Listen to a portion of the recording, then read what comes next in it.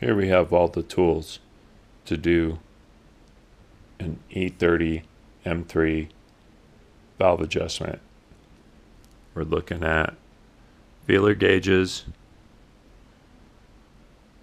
at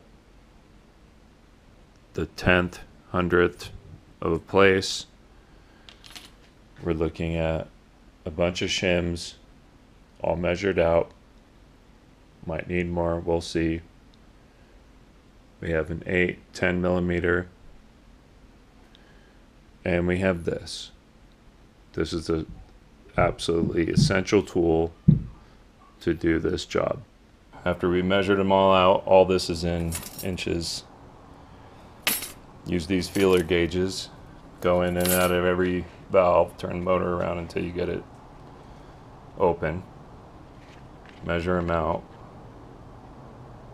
We had a few that were off by the same amount. So it's been a couple hundred miles since I put a new head on that, or had the head work done.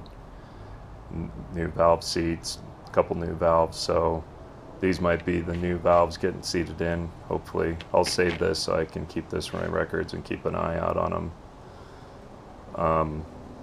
So the way it works is these shims have basically last two numbers, they go by fives. 45, so I'm missing a 50 here. There's another 40. This is a 3.6. Sometimes you're missing them, you have to measure them out.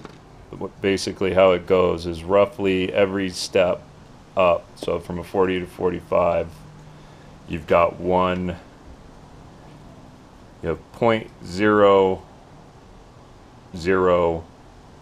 or 2. So that's the difference between a 13 and an 11 with one shim.